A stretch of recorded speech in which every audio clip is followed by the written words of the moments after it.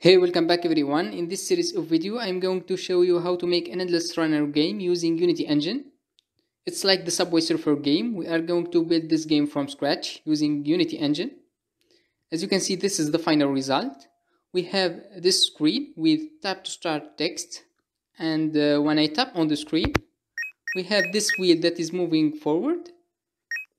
I can use my swipe controls to move the wheel left and right. I can also slide to avoid this obstacle. We have some coins to pick up, and also I can jump. I hope that you are excited about making this type of games. We are going to build it from scratch using Unity engine. Even the 3D models like the traffic cone, the road and the wheel, we are going to make them using the Blender, which is a 3D software for making 3D models.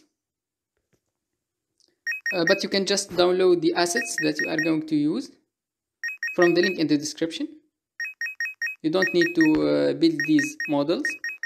Also, I'm gonna put the link in the description for this game. You can go to Google Play Store and download it to test it.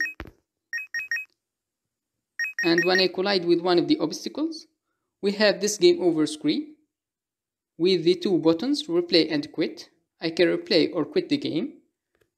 When I hit the replay button, we can replay the game over again. And also I can quit. So let's get started. So let's start by creating a new project.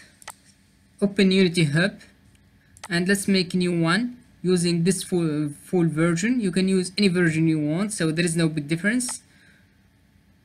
Let's choose a name, for example, Endless Game. Make sure the 3D is selected. Then let's put it on my desktop. Select the folder, then create.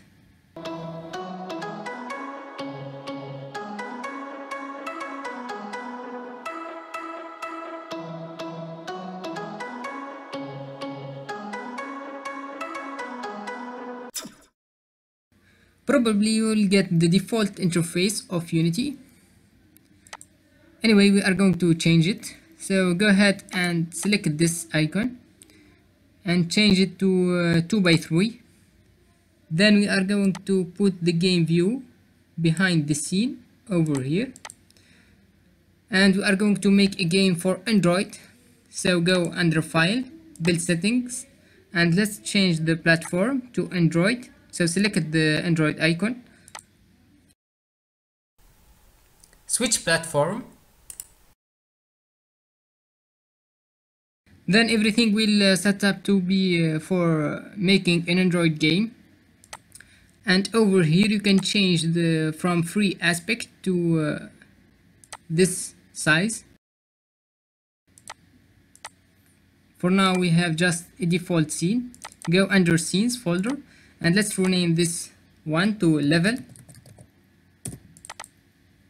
And we have just a main camera and a directional light. So in the next video we are going to start making our new game.